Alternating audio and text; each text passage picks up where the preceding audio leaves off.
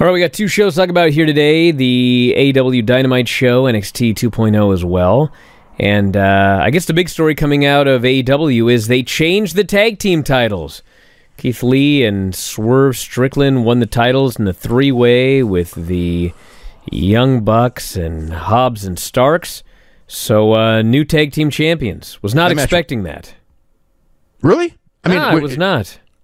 Because when Keith Lee during the day dedicated it to his friend with cancer. Well, sure, that aspect. But I mean, if you've been watching the show, the fans have been dying to see FTR and the Young Bucks for all the belts. And I thought that's where they were going, and apparently that's not where they're going. That's still where they should be going. I mean, the Bucks should win the titles back at some point. I mean, I don't know that they're going to do it, but yeah, I thought the fans definitely want FTR and the Bucks for all the belts. That's the match they want, and that's the match that they should get. But you know, I mean, they put the thing on. I mean, Lee, if you're going to do that, I mean, you know, you've got to win the titles if you're going to do that. So they won the titles. I don't know if that means that they're going to be facing. I mean, like, it would. You know, the Bucks did not lose because it was Starks that got pinned, right? Yes. So the Bucks have a big, should get a rematch because they did not lose the match. Starks and Hobbs have been done like only a billion promos against Lee and Strickland, and in all that time since April, maybe even before April, they've only had one match. So, and which Starks and Hobbs won. So they also should be getting a championship match pretty soon. So the match set up, two new championship matches that both should happen relatively quickly. We got pay-per-view September the 3rd. So if they don't change the titles, yeah, it would end up, you would think it would have to be FTR, because FTR has to get a championship match, considering they have 3 other championship belts. So, I mean, they got a deep tag team division, but the match people want is absolutely Young Bucks and FTR. So that should be the pay-per-view match. I don't know if it will be or not, though. So the main event was Swerve and Keith Lee beating the Bucks and Ricky Starks and Powerhouse Hobbs. They had such a fantastic match. And what's amazing about it is about, 3, 4, 5 minutes into the match, Matt Jackson gets a stinger. And if you watch the match from that point forward, I was wondering, because I saw that he really seemed to hurt his neck. Well, what happened, and this is one of those things where people talk about toning down because there's so many injuries, but dude, I'm telling you, 80% of these injuries are on things that nobody should ever get hurt doing.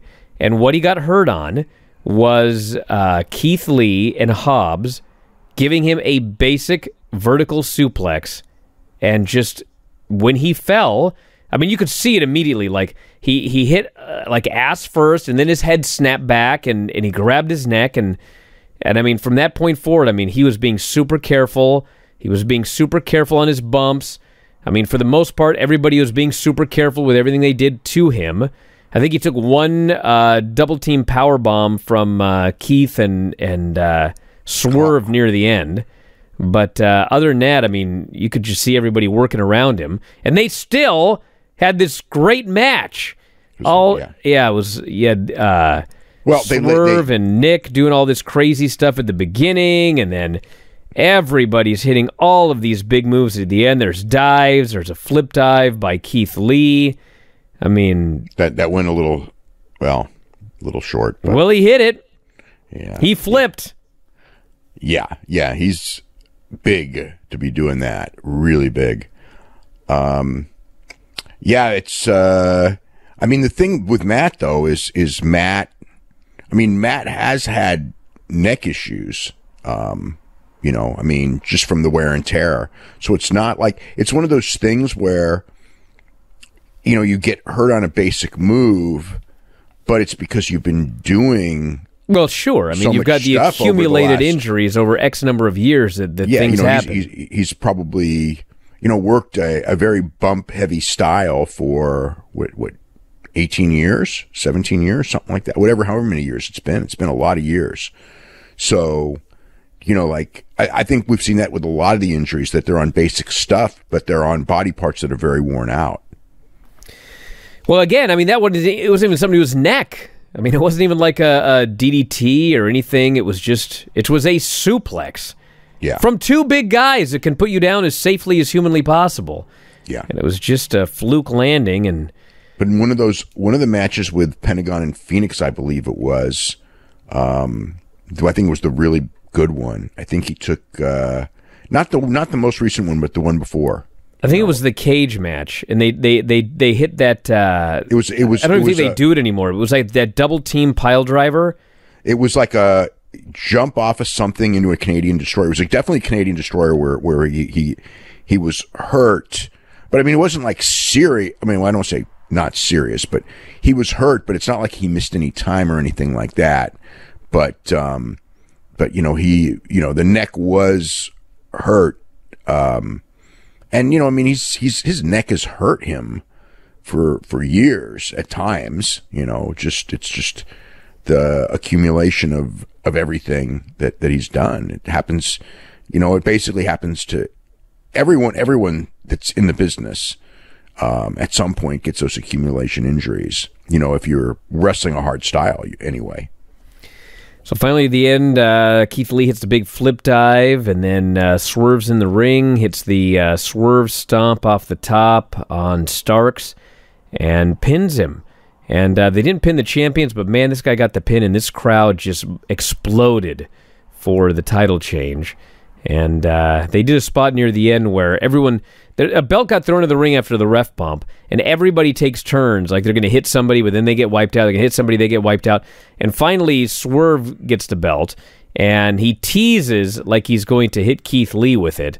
But then he throws the belt down, and he continues on. And I think Nick finally it was Matt maybe hit a belt shot. One of the Bucks hit the belt shot. I think it was belt. And it was a kick out, so that was a big pop. And then finally they went to the finish, and they won the titles. So new champs, and great match, and what a reaction. What a reaction for that finish. Yeah, it's a really great match, yeah. Hey, if you're a big fan of Wrestling Observer Radio, we got 12,000 episodes of all of our podcasts up at our website, WrestlingObserver.com. If you sign up today, you get access to every single one of them. The 12 to 18 new shows that we do every single week. You can podcast them, listen to them on the road, at work, working out, in the shower, wherever you listen to your podcasts. And also full access to the Wrestling Observer newsletter and archives. So if you love what you hear, head to WrestlingObserver.com. 12,000 audio shows at your fingertips.